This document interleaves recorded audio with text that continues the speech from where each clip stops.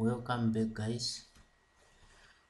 Before you watch this video, you must have watched part 1 of this video so that you follow up with the concepts that we are going to look at. Right. Before I go any further, I would like to remind you to subscribe so that you view every new video that I upload.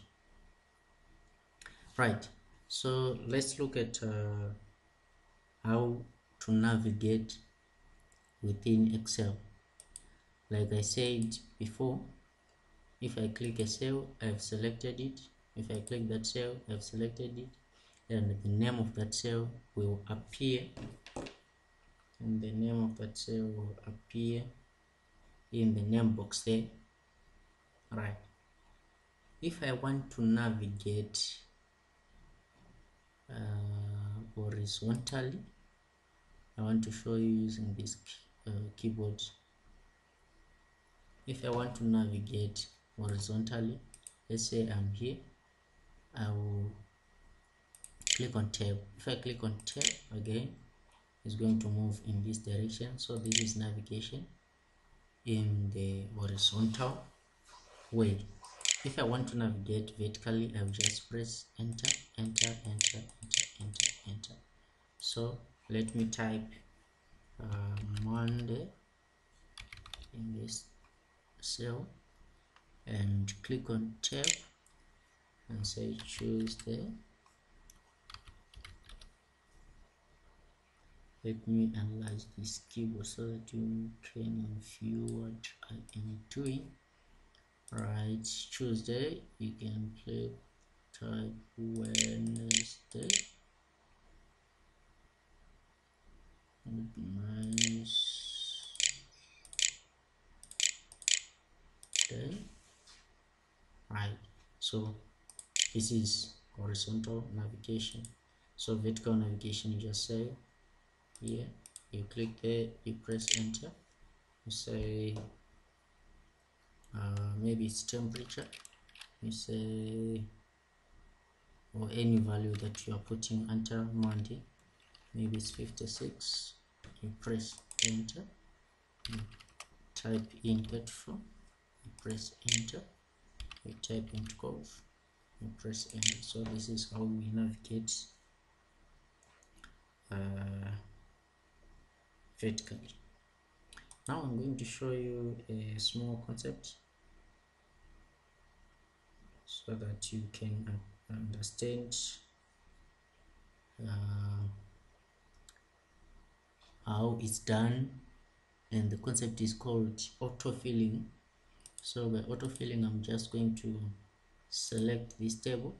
For me to select this cell and that cell and that cell, I'll just click here, press my left mouse button and drag to the right side so that I highlight cell A1 up to this cell.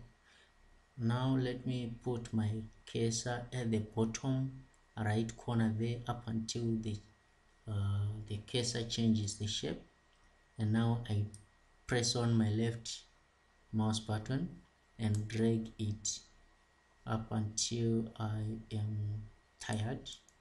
You see, it's now Monday, Tuesday, Wednesday, Thursday, Friday, Saturday, Sunday, up to that, and it repeats itself because it has detected the pattern, and autofilling just occurred. This autofilling is usually used to copy the formula. It's used to copy the formula to other cells, or to copy the pattern to other cells. Right, so that is that. If I want to save this document, I just click on save. Right, at the moment this document is saved as book 1, that is by default. If I want to save it as Shakespeare Excel 1, I'll just browse. By browsing, navigating to a folder that I want to save this document. Let me go to desktop and let me create a folder. I just click on new folder and then type Shakespeare folder, right, and I double click it. Now I type in Shakespeare Excel book. This is my book name, and it's having only one sheet that is saving. I can actually print. If I select print, you can select some options that will appear in here: number of copies, select the printer, and some other settings that you can actually set here. Then I can save this document as something else. That is, I can save this document with another name, and the previous document will be saved as another copy with another name. Right, so that is that. And the next concept that we are going to learn is mathematical functions, basic mathematical functions, which we get from AutoSum. So before we proceed, let's just delete everything. I just clicked here and dragged to that and pressed delete on the keyboard so that I can have my values. And I can just say mark here and press enter. I'll put 34, 56, 100, 97, 12, 39, like this. So what do I want to do here? I want to get the maximum. So if I want to get the maximum, maybe I may say my maximum mark must appear in here, max, and then total,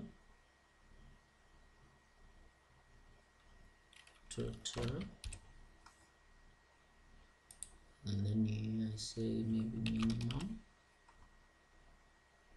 and here I say what else do I have? Average.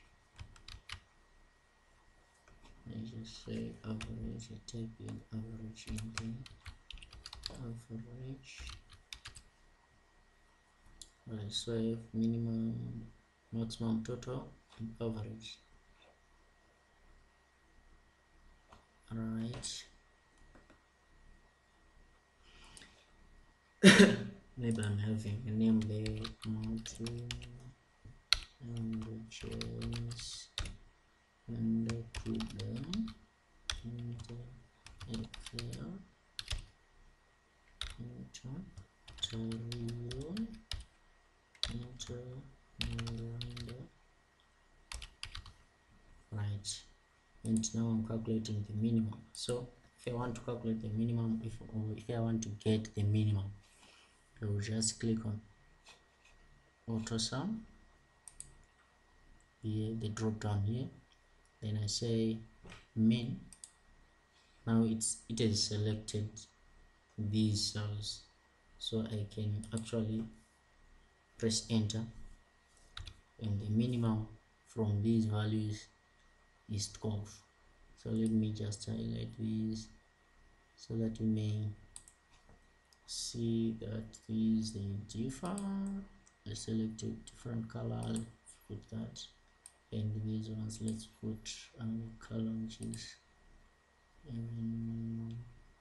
let's put this one. Right, so the maximum is that, the minimum is that. Let's calculate the minimum, maximum. Let's go maximum. You see, selecting from B3. This is B3, B3. So Whenever we are typing a formula, we start with